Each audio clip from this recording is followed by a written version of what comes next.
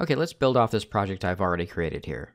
Basically, as the user scrolls around here, they're going to hit this little calculator. Instructionally speaking, this is kind of a nice spot that can further engage the learner by giving them some feedback on their actual information.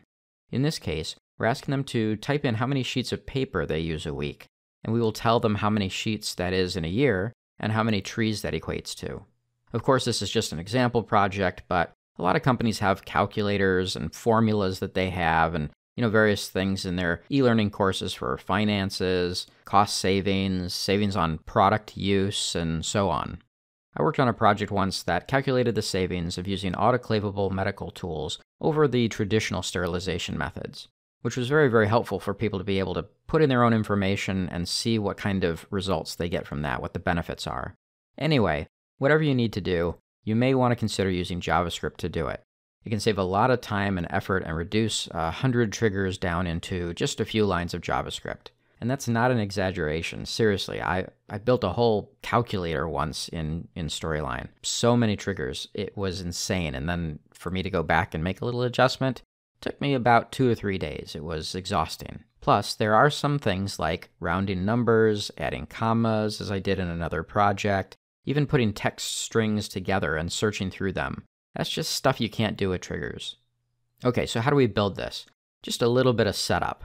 I have a, insert input numeric entry field here, and the variable is set to user input number. I have a calculate button for executing the JavaScript through a trigger, and I have a couple of variables. One for calculating the amount of paper each year, and one for the value of how many trees that is. I'm doing this in a layer, but anywhere you need it, create a trigger with the action execute JavaScript. For us, I want this to happen when you click this button. So this JavaScript window, which you can click these 3 little dots here. This is the JavaScript window in Storyline. It's not very exciting. It's just a big empty text box. In fact, I'm going to increase the text box size a little bit here so I have a little bit more space to work.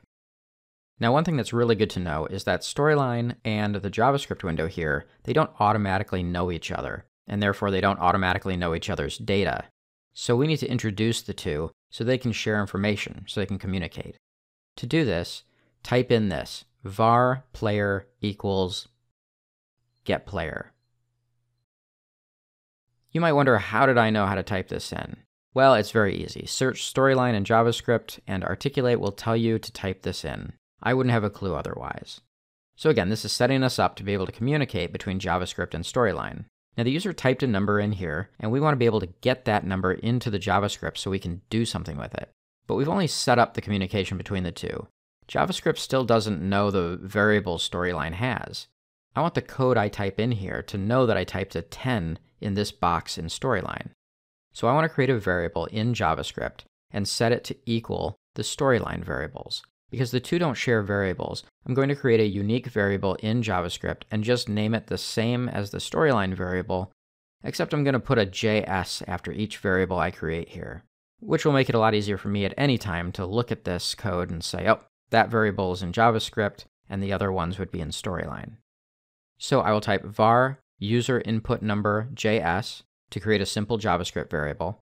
Then I will equal that to a Storyline variable, which I do by typing player.getVar, getVar, get variable. So player.getVar, the variable user input number, I'll just type that in. Whatever the variable that I'm trying to pull from Storyline will be typed in right here. And that's it. Now, the JavaScript variable here, user input number JS, will equal, let's say, 10 or whatever the user typed in here. So you might also wonder, how did I know how to type in player.getVar? Well, same thing. I just looked it up. Articulate tells me exactly what to do to pull in variable data from Storyline itself. Okay, now time for a little bit of math. Let's create a new variable called save underscore paper each year JS and equal that to user input number JS, or the 10 that let's say I typed in here. And I want to multiply that by 52. There's 52 weeks in a year. So that this variable will equal 520. So 520 equals 10, which they will say they typed in, times 52. Then let's create a second variable and call it save trees each year JS. And equal that to the number of sheets a year. So save paper each year JS, or basically our 520 divided by 8,333, which is the number of sheets of paper in a tree, which I should say I found on the internet, so I can't assume it's right. In fact, I should assume it's not right. But whatever, it's a demo. It gets the point across. So I did all my calculations here, but Storyline doesn't know these values yet.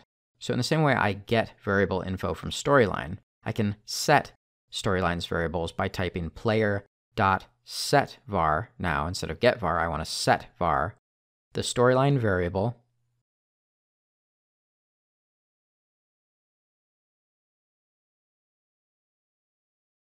and then the JavaScript variable.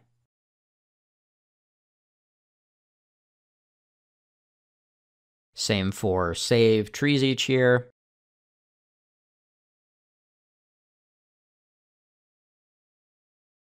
And now Storyline will have these calculated values in its own variables. And here, because the text box has this special code here, which will show what's in the variable, these numbers will just show up as what has been calculated.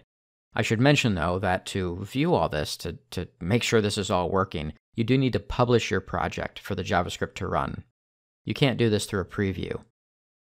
So again here, I type 10, and I will hit calculate, and we will see our results. Now, if you're not used to JavaScript, it can seem like a lot to look at, so I recommend giving this a try, and you'll see how easy it is to use. While these simple calculations can be done in Storyline using triggers, you can imagine a more complicated formula becoming more complicated using triggers. Let me jump back into this JavaScript box. Since it will store what you've written in this box, you can always jump back and edit it if you need to. Now, this would be a decimal here. If I want that to be a percentage, I can just multiply this by 100. Easy. Or say I want to round this.